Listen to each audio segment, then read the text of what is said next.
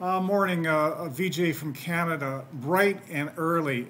It's always nice to wake up and have one of your accounts deleted. This morning, Twitter locked me out, and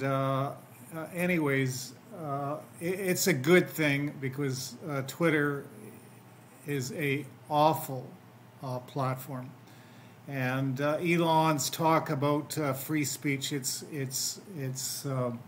not true. When I went in to log in this morning, I can't access my account, and they want a phone number. You're not going to get my phone number, and you're never going to get a credit card from me. But I have no idea what took me down, and there was nothing that I ever posted that what I would consider offensive or hateful.